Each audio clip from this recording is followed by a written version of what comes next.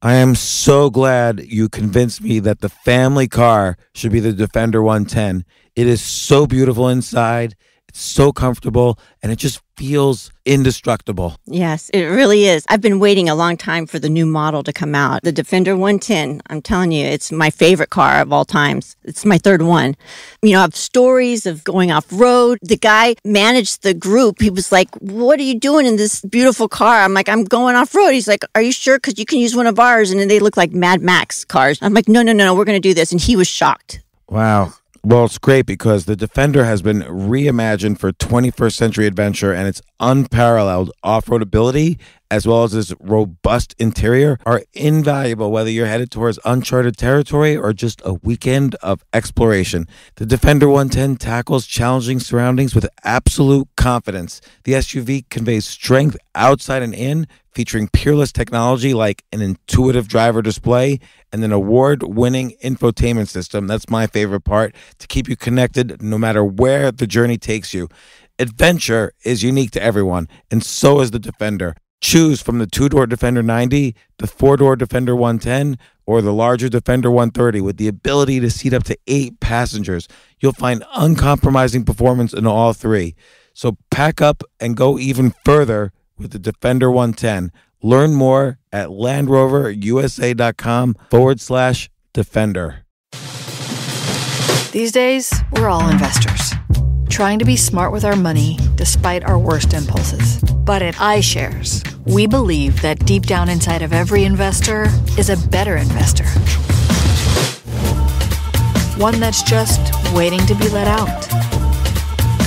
Explore iShares ETFs and insights and let your best investor out. Visit iShares.com for more information.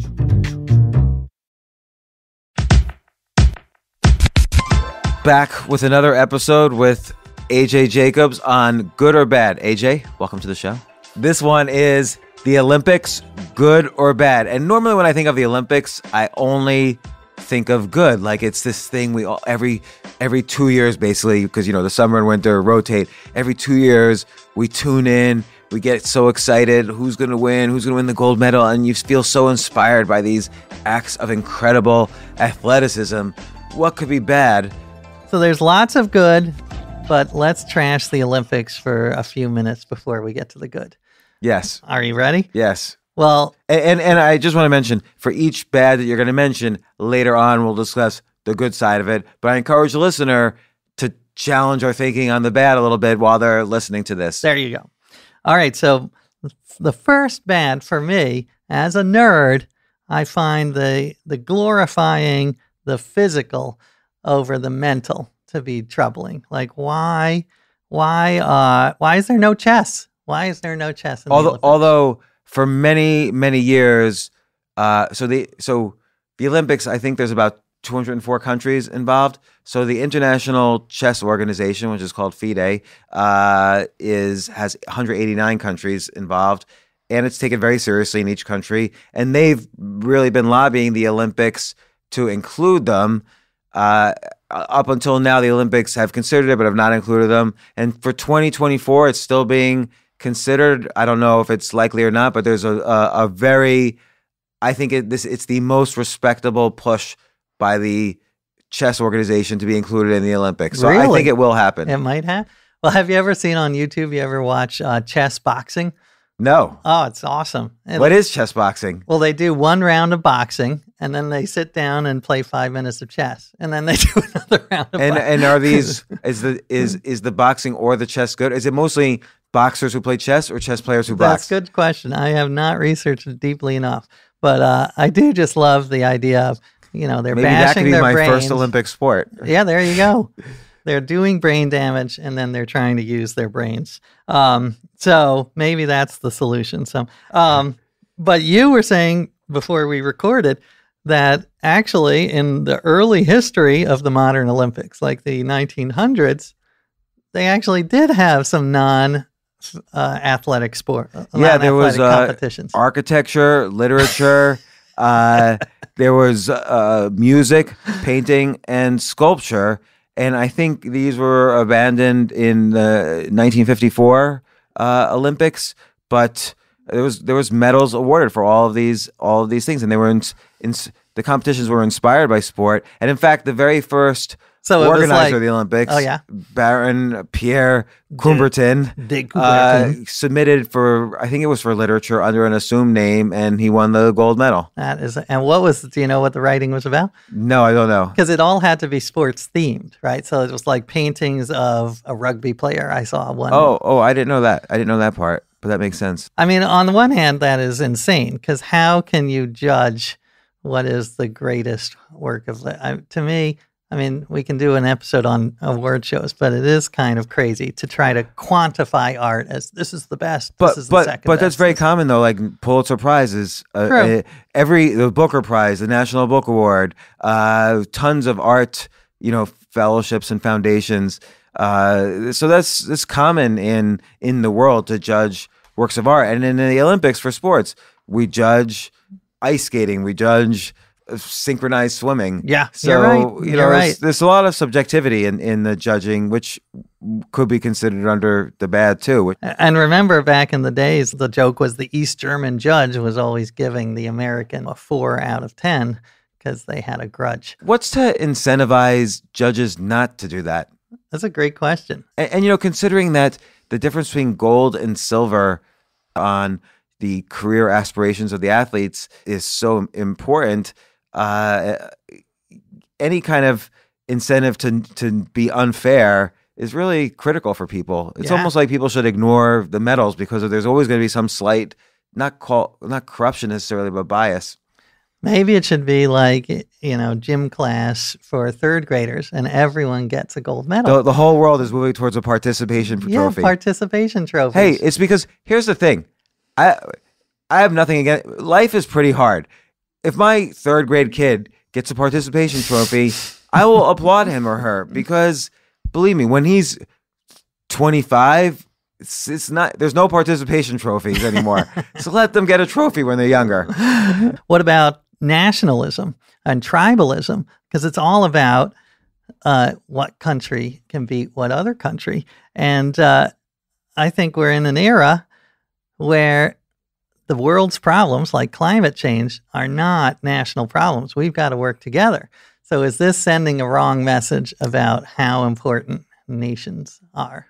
Well, it's interesting because I think if you look at the two original inspirations for the Olympics back in 1896, and not the ancient Olympics in Greece, but the modern Olympics kind of based on those, the two inspirations are how sports and education should be encouraged, and having this inspirational international event will encourage more sports among youth and in education.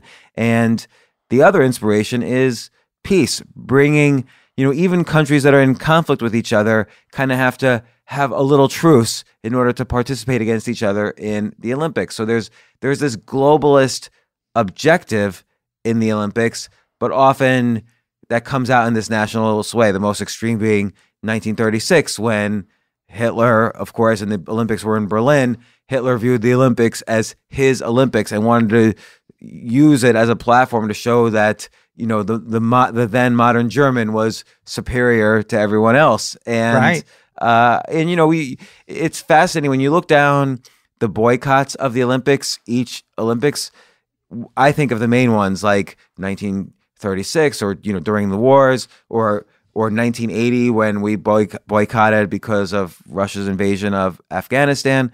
But it turns out every single Olympics has some nationalist-based boycotting. But I think, again, it's like it mirrors the world. There's this kind of constant battle between nationalism and globalism.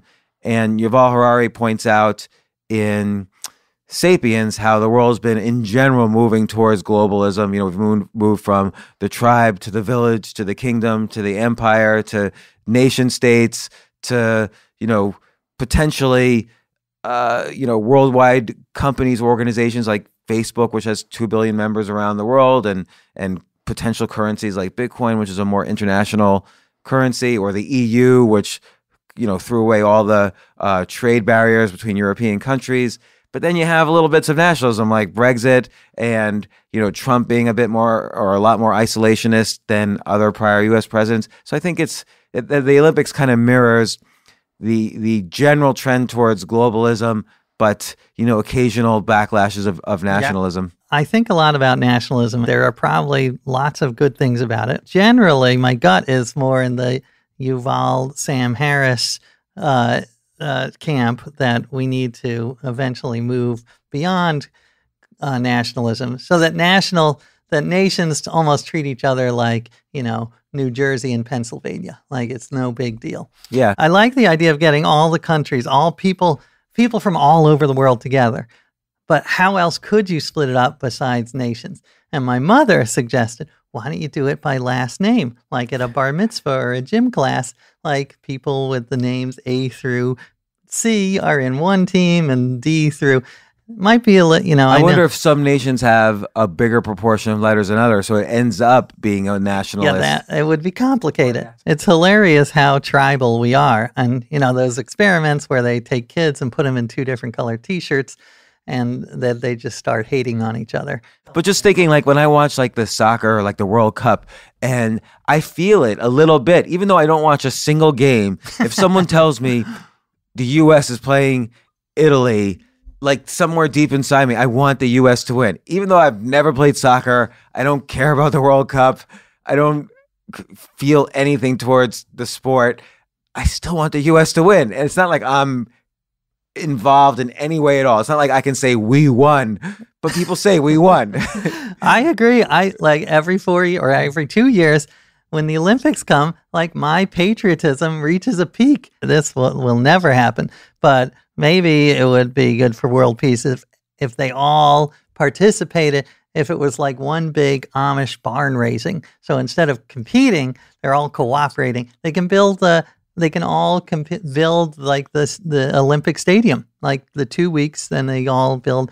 Absolutely no one would watch that because they like competition. I feel like the UN is supposed to be like an intellectual Olympics version of that. Like they're all supposed to cooperate to create for the one goal of making a better world. And it doesn't really work out that way. That is true. All right. Another bad is they are rife with cheating and corruption. And is it so baked into the Olympics that there's just no way you'll ever get a clean Olympics? And it's so bad that we should just say, give up.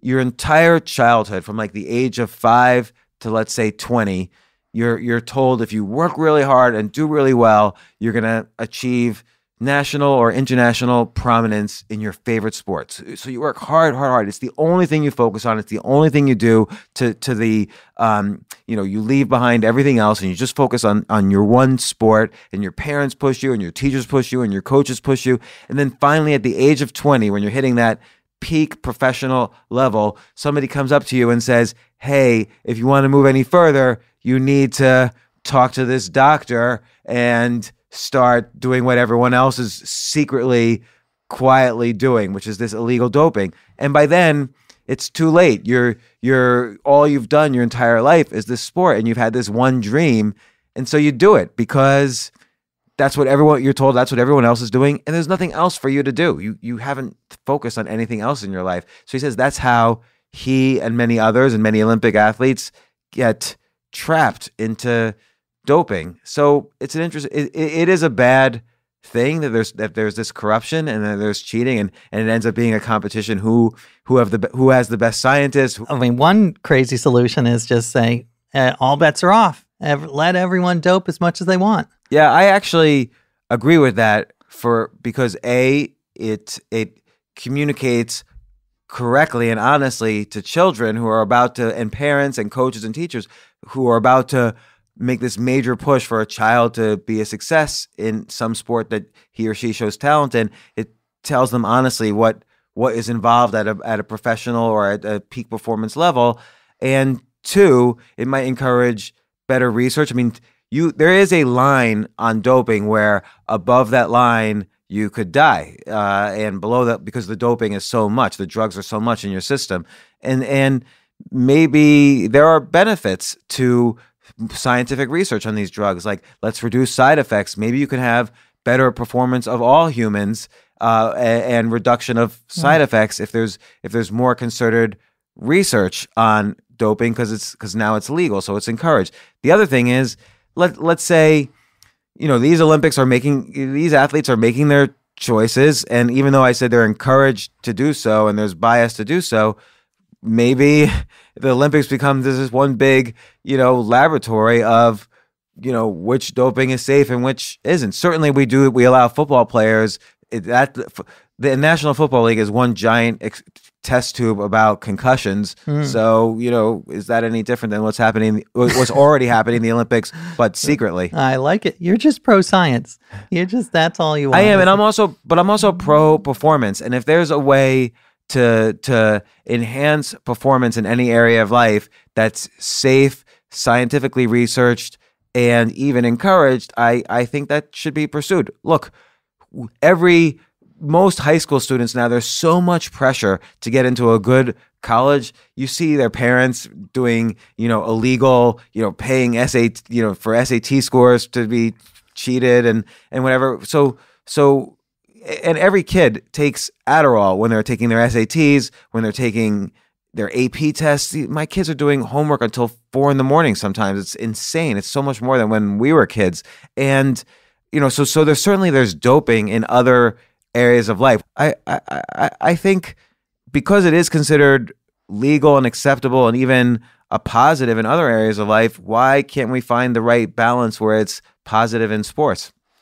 It's fascinating. I feel I should just stick up for doping as maybe not the greatest thing for the I got to throw that in, or else we're going to get 100 emails. But what's your reason?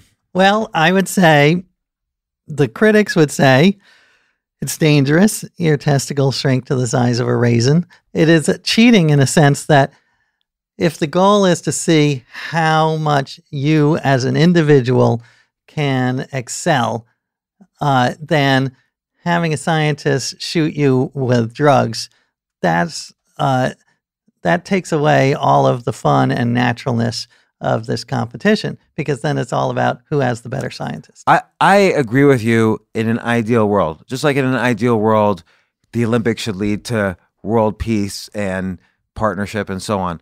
But the reality is, even if doping is bad, better to be honest that, hey, you're probably going to be encouraged to illegally dope, and the people who are illegally doping are probably going to beat you. Because all things being equal, even for kids, if 2 kids have the exact same educational background and IQ, one takes Adderall, the other doesn't, the one taking Adderall will probably do better on the SATs that day. And so so you're not going to be able to avoid this kind of corruption, sometimes legally, sometimes illegally. So yes, I agree with you. You're right. In an ideal world, it feels like cheating. It feels like it's not a fair test of skill and hard work and talent and endurance. But on the other hand, it's happening, and there's nothing we can do about it. And the scientists are always going to stay one step ahead of the people trying to stop it. Interesting.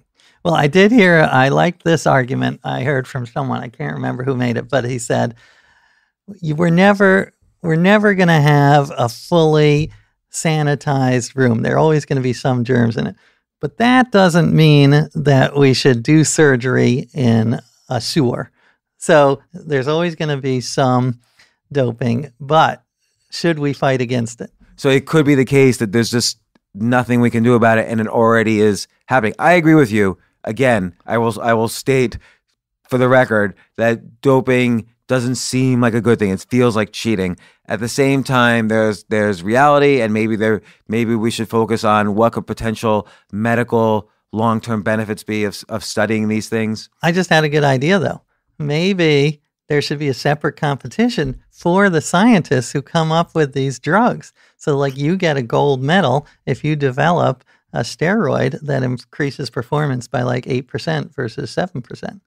Yeah, and I guess that's what the Olympics would be if doping was legal, because then the scientists would be up front sitting next to the gold medal winner. I had this new anabolic steroid. It's incredible. It's 4.5% increase. I think we've got a great idea. Like you have the platform, you have the athlete, and then you have the scientist right next to him on the platform, getting his own gold or her own gold medal. Yeah, it's a very much a gray area. What is doping? And actually, I loved researching the history of cheating and doping because in the first modern Olympics in Athens was it 1896?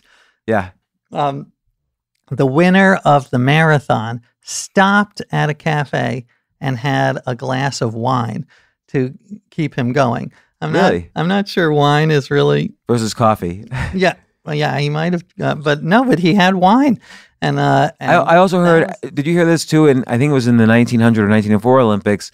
I think it was a marathon runner was given strychnine, and I'm not quite sure why. Is that an amphetamine? I saw that. That was hilarious. Yeah, they mistakenly thought that was like going to help him, but I think it just nearly killed him.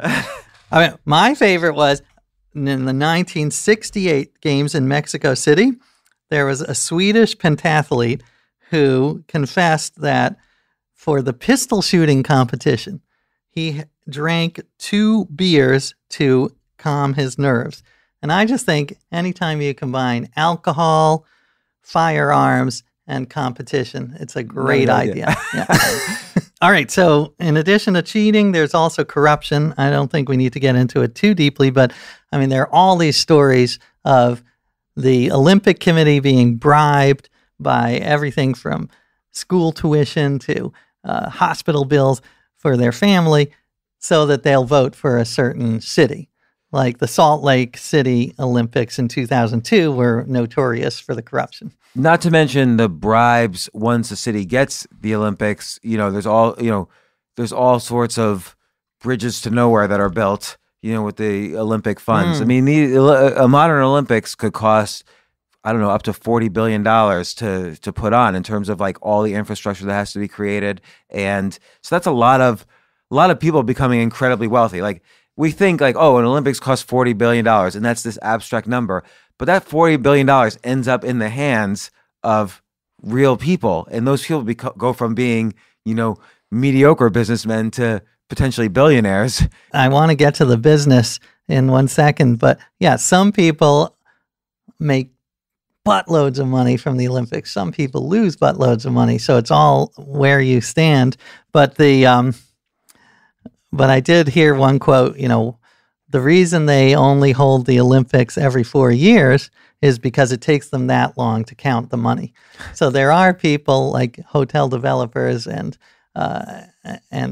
tourism companies and stadium builders who are just raking it in, and there are other people who are incredible losers that we can talk. But I wanted to pick up on one thing that you had mentioned about these athletes who devote their entire lives to this one, whether it's 30 seconds or 10 minutes of competition in the Olympics.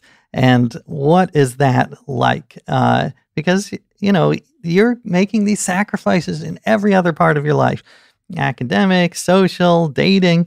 And then what if you have a bad day? You eat a bad taco that morning and you miss your pole vault and that's it. I mean, can you imagine the crushing despair that would cause? So are the Olympics actually good for athletes or are they bad for athletes? I did read another article by an Olympic athlete that shows just the cost of this. And she said she was a gymnast. Her name is Caitlin Ohashi.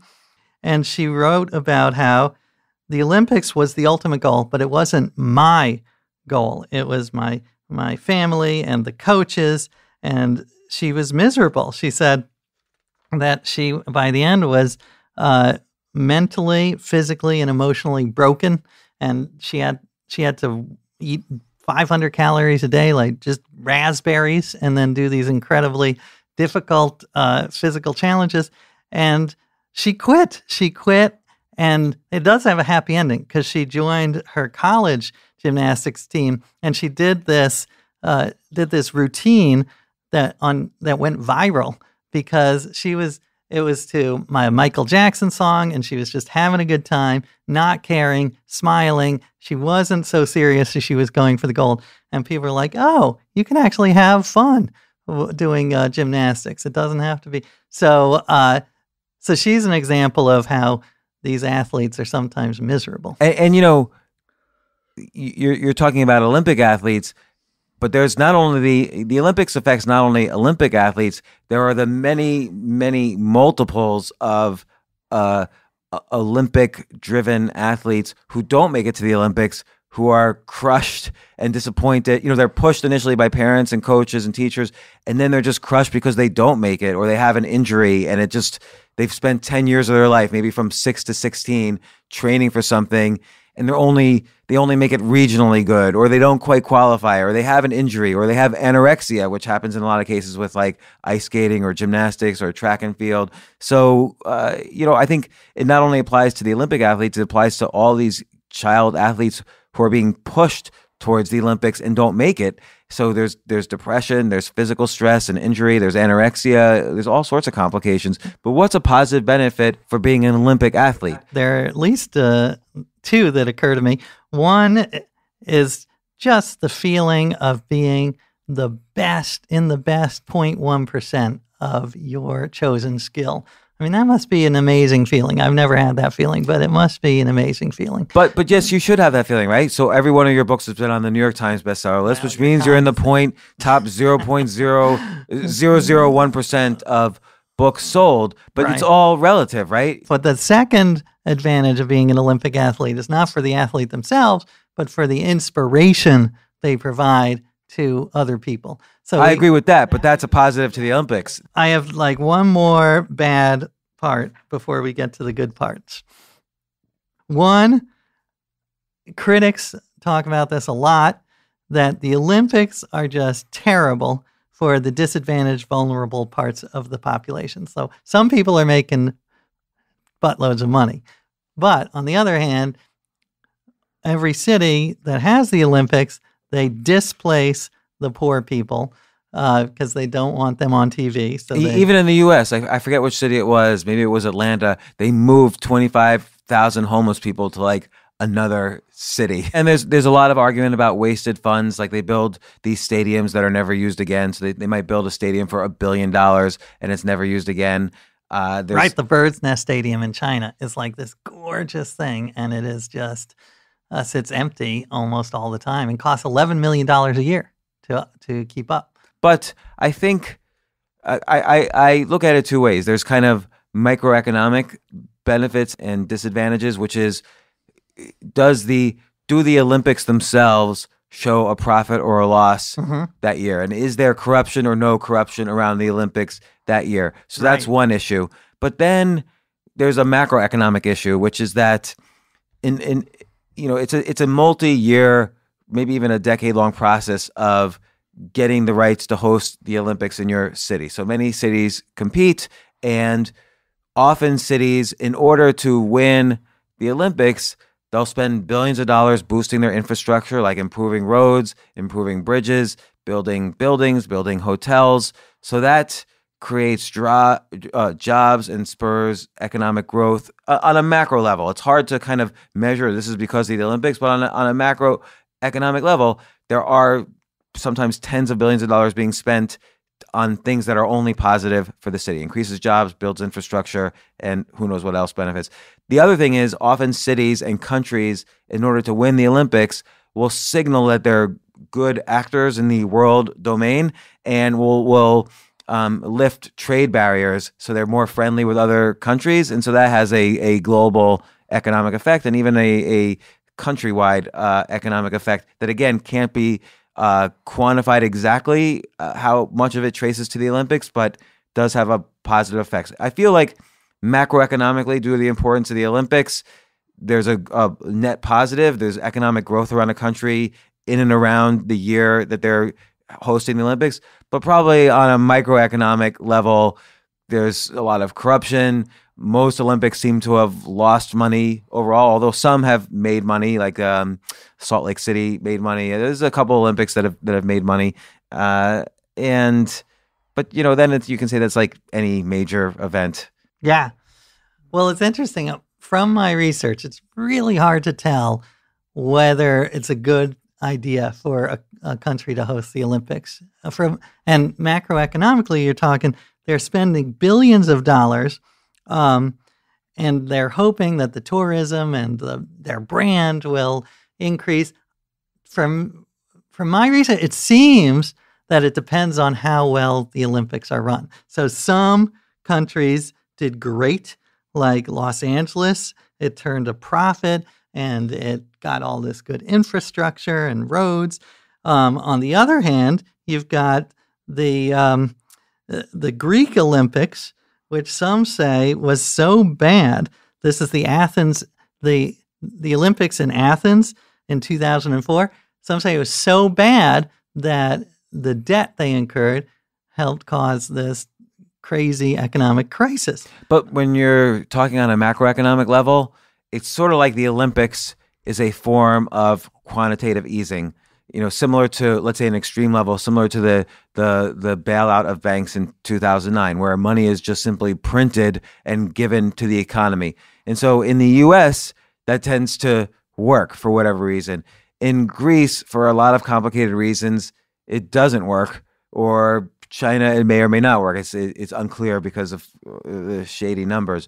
But I think in general, on a macroeconomic level, you have to look at, does quantitative easing work for this country, or does it simply increase debt levels, or does it increase inflation, or whatever? Because when billions are spent, that means billions are made. Someone is making every one of those dollars, and then they in turn spend those dollars. They buy new houses, they hire construction workers, they buy new cars. So just in general, that should have a net positive on the economy, but there's negative side effects too, and it gets too complicated to measure. Well, I know critics would argue that there really is very little trickle-down effect from these Olympics. So when you improve the infrastructure of a city, for instance, like in Rio, it wasn't like they were building roads so that poor people could get to their work. They were building roads from the airport to the fancy hotels. So that's helping some people, but it's not, so it's making the rich richer,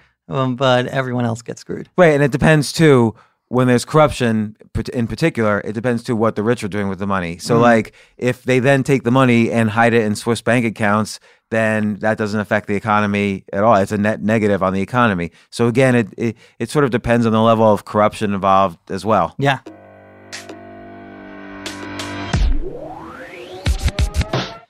Oh my gosh, I love these clothes. Mizzen and Main. That's Mizzen and Main. It really is the most comfortable work clothes. Travel clothes. I had to travel this whole week. I'm traveling for a week and a half, and I just took Mizzen and Main clothes with me. Close out 2023 in style with comfortable, breathable, packable, and machine washable pieces from Mizzen and Main. As you wrap up your year-end goals, enjoy a Mizzen and Main dress shirt that you can wear confidently. I like that they've very, very just nice, solid colors. I don't really like to get all fancy in patterns and everything, although they do have some pattern shirts, but very comfortable clothes, stretchable pants. It's just super comfortable, but they look professional, and you can wear them casually or professionally. I like some of their flannel shirts or untuck shirts. I love untuck. I never tuck in. So again, whether you're shopping for a special someone or giving yourself the gift you really want, I just buy myself gifts.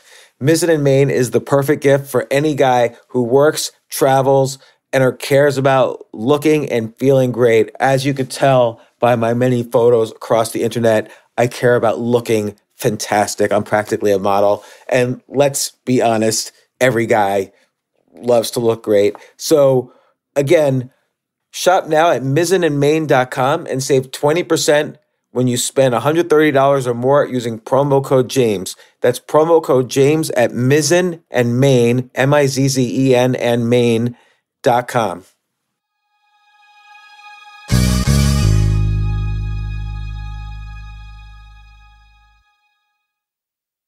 You know what I love about fantasy sports is that even though I'm not going to be a great basketball player or a baseball player or a football player or whatever, I feel like I get to participate and make decisions and use my knowledge of these different leagues or these different sports to compete. So it's like I can pick my team or I can pick my favorite players, and I could use my knowledge to make predictions and maybe even make money. So with the basketball season here, you can now pick combo projections across football and basketball from the Specials League on Prize Picks. This is a league created specifically for combo projections that include two or more players from different sports or leagues. Want to play alongside some of Prize Picks' favorite players like rapper Meek Mill and comedian Andrew Schultz, who's also been a guest on this podcast, and I've been a guest on his? You can now find community plays under the promos tab of the app to view entries for some of the biggest names in the Prize Picks community each week. Look, Prize Picks even offers a reboot policy so that your entries stay in play even if one of your players gets injured. For football and basketball games, if you have a player who exits the game in the first half and does not return in the second, that player is rebooted. Prize Picks is the only daily fantasy sports platform with an injury insurance policy. What? So I love playing it. I love anywhere where I can use analytical ability with my interests to demonstrate some skill and maybe make some money. And I like the game-like aspect. I do wish they had chess as a category on prizepicks.com, but I'll settle for what they've got. Maybe I should make my own fantasy chess league. But in any case, I love Prize Picks. Go to prizepicks.com/James. Use code James for a first deposit match up to $100. That's the easiest $100 you're ever going to make. So that's prizepicks.com/James and use code James. Daily fantasy sports made easy.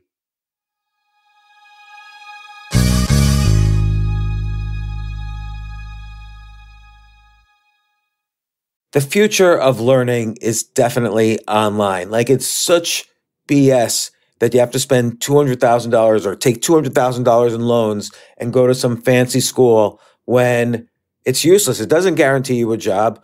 Most employers, including me, do not care about degrees or grades or anything like that. We want to care that you love what you're doing, that you know what you're doing, in some cases that you have experience or that you're willing to learn. But people in general love learning and are curious. Like, the key to success is curiosity. And I think masterclass.com is the perfect model for online learning. I'm really happy they're sponsoring this episode. If you're going to give a gift, give the gift of learning. Masterclass makes a meaningful gift this season for you and anyone on your list, because both of you can learn from the best to become your best, from leadership to effective communication to cooking. Let me tell you some of the classes I've taken. I've taken comedy from Steve Martin. I mean, can you believe I can take a class from Steve Martin on comedy, or Judd Apatow, my favorite comedy director? I could take an actual class from him on writing. Wolfgang Puck on cooking. Dan Brown on writing, or Judy Bloom, who's been on this podcast, on writing. By the way, Wolfgang Puck also has been on this podcast. It's such a pleasure. I try to take classes all the time from masterclass.com. And whether you're watching Masterclass on TV or listening in audio mode in the app or on their site, the quality speaks for itself. It's like these Masterclass instructors are your own personal mentors that are going to help you reach the next level. How much would it cost to take one-on-one classes on comedy from Steve Martin or on chess from Gary Kasparov? You just wouldn't be able to do it. But it would cost hundreds of thousands of dollars. With a Masterclass annual membership, it's $10 a month. Memberships start at $120 a year for unlimited access to one-on-one classes with all 180 plus Masterclass instructors. So it's not just $120 for one instructor. You get all 180 plus Masterclass instructors. Boost your confidence and find practical takeaways you can apply to your life and at work. And if you own a business or are a team leader, use Masterclass to empower and create future-ready employees and leaders. That's the real education in today's world. So this holiday season, you can give one annual membership and get one free at masterclass.com/JAS. JAS, of course, stands for the James Altucher Show. So right now you can get two memberships for the price of one at masterclass.com/JAS. Masterclass.com/JAS. Offer terms apply.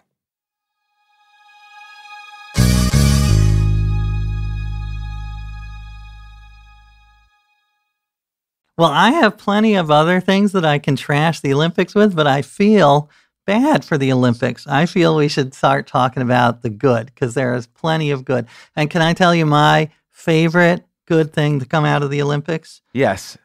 Is all of the sex that the Olympic athletes have at the Olympic Village. And it is Apparently, it's just like an orgy. It's like it's like Woodstock.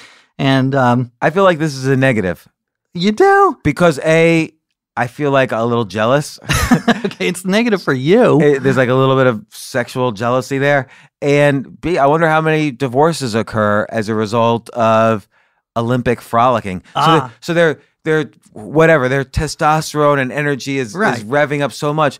What was the number on the number of condoms given out at the last Olympics? Oh, yeah. It is unbelievable the amount of and at the Rio Olympics, Brazil handed out 450,000 condoms to the Olympic Village. That is 42 condoms per athlete. And they're using them, right? The reason they hand out that much is because the prior Olympics, 100,000 condoms were bought and disposed of in the first week. I do think that you could argue the Olympics are a huge force for good, for progress, for going in the right direction. And I'm thinking about women, for instance.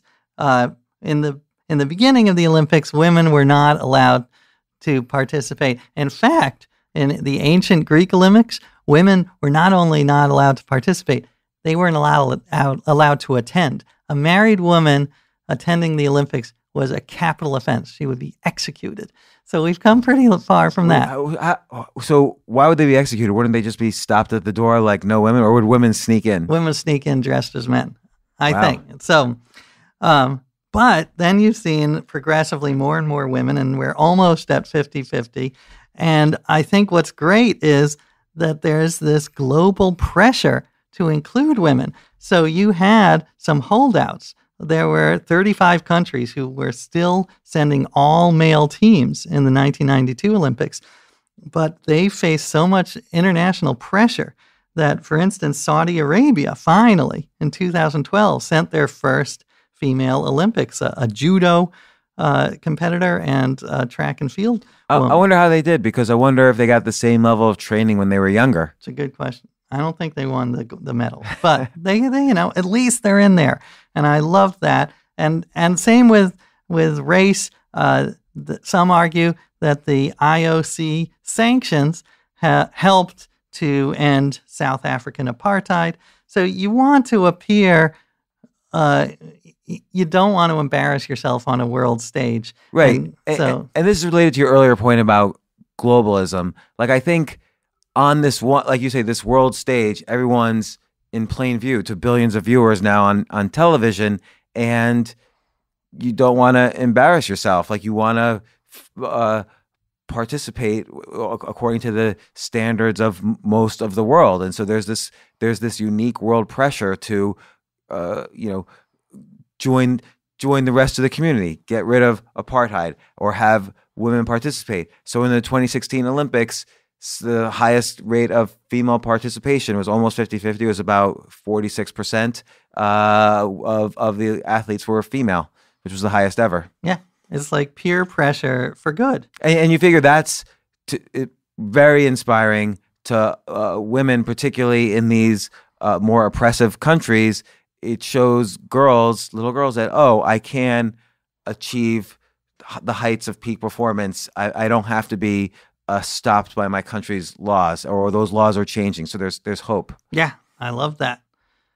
And maybe there is some world peace that can come out of this. There was the North and South Korea marched under one flag at the 2018 Olympics, which was huge. Another good thing I like, you talked about this, the inspiration. I mean, some of these stories are just crazy. Yeah, like I was reading one story. There was this in 1960. There was this Olympic runner, a sprinter from Ethiopia, a baby Bikila, who he goes to the Rome Olympics in 1960 from Ethiopia. He goes to the Rome Olympics. First off, his whole story is great. When he was a kid, I didn't even know this existed. There's a game in Ethiopia that's like hockey, but instead of the goalposts being, let's say, 50 or 100 yards apart, they're miles apart. Huh? So you have to do this extreme running, for long distances to play this game. And so he grew up playing this game. Then he takes a job with the Ethiopian Imperial Guard guarding the emperor. It's 11 miles from his home. So every day he runs to work because there's no transportation. He run in 1960. He runs to work 11 miles and runs home. So he builds up in this weird way this training for marathons or what I forget he was a long distance runner, but I forget the exact sport that he won the gold medal in. Anyway, he gets to Rome. He buys sneakers. He didn't have sneakers even, so he buys sneakers, but they didn't fit. They caused blisters, and I guess he couldn't afford another pair of sneakers or didn't think to buy another pair of sneakers. So he runs barefoot and wins the gold medal. And, so couple things. One is ever since East Africa has kind of dominated these particular sports in the Olympics, and because he was such an inspiration throughout Africa. I mean, there's statues of him. And then it took a sad turn, although you can argue still inspirational.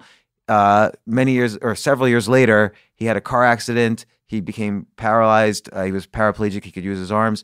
But then he started participating in sports like ping pong, which he could participate in, which ultimately, this led to like Special Olympics and Paralympics and so on. And, he died at an early age because of this accident. At the age of 41, he passed away. But he sort of kind of kickstarted many inspirational stories. Are the rights available? Because I'm going to make that into a movie. I mean, that is there has amazing. been documentaries on him. Oh yeah. And but again, I feel like if you look at any Olympics, there's probably many inspirational stories. Like that's one. Then there's stories like Jesse Owens, Jim Thorpe in the U.S. There's so many inspirational stories. I saw in the 1904 Olympics in St. Louis, the guy who won the gold medal in gymnastics was an American gymnast who had his leg amputated because of a train accident. So he competed with a wooden leg, and he won. Oh my gosh. Yeah. The other movie I watched in preparation was Miracle, about the United States hockey team in the 1980 Olympics that beat the Russians, and it was like, unheard of. They were all these professionals, and these were just a bunch of college kids, and super inspiring. I do take issue with the name Miracle, because it was named after Al Michaels, who said at the end when they won, he said, "Do you believe in miracles?" And the whole movie was about, it wasn't a miracle. These guys worked their asses off. So the question is, with stories like that, or stories like when I think it was 1996 when the NBA players who were on the U.S. Olympics basketball team lost. With stories like that, it's interesting to study and break down, like you say, what did they do? How did their training methods improve or change in order to conquer the best in the world? I think looking at the Olympics is also a way to study how coaching and training and peak performance and understanding of peak performance evolves, so that somebody can go from being underdog to the best. Yeah. Or how do the best not train correctly in order to fall huge, like with these professional basketball players. Right. So I think stories like that are interesting from not only an inspirational point of view, but from a scientific point of view. Well, I think the thesis that I've heard is that these hockey players worked as a team. They were not as talented individually as the Soviets, but because they trained, they were so much about not being egotistical. And it was all about the team. There is no I in team. And the problem with the dream team in basketball, the U.S. players, was that they were all these individuals, but they never had played together, so they didn't know how to work as a team. I will say one other thing that is a positive on the Olympics, which we briefly touched on, but the focus on amateurs. So technically speaking, it's not a professional game. Athletes historically were not paid to participate. Now many countries do pay their medalists, but I don't think the U.S. does. For instance, I'm not sure actually, but historically it's been for amateurs only, not for professionals of any sort. And I think that stems from the roots of the modern games in the 1890s, when the idea that this should inspire more sports and exercise in education, and let's show it on a global scale, the benefits of physical health and performance, and have that inspire kids. And so I think the focus on amateurs, even though that's been distorted by both professionalism and by doping and cheating and so on. I think the initial focus on amateurism is good. It shows everybody you can achieve something in life, whether you're a professional or an amateur. Yeah. And you could derive pleasure from it. Like, you don't have to be the best puzzle maker in the world. You could still derive pleasure from pursuing excellence in something. Right. And then, and that ties into this idea of these little known sports that you don't see for 47 months of the year. That you don't see for 47 months in a row, but then they have their moment in the sun. And these people are not necessarily making a living from their sport, but it's just so fun to see them get their little their little moments in the limelight. Yeah, and to our earlier point again, so many of them, those other 47 months are forgotten while they're in training for the next Olympics. So some of them are on food stamps, some of them are in food stamps and work at part-time jobs because they have to spend most of their time in training. Hundreds of these athletes, even medalists, have GoFundMes to pay for their gym and training. So this proceeds of this episode are going towards whatever athletes we could find out there who have these GoFundMes. Love it.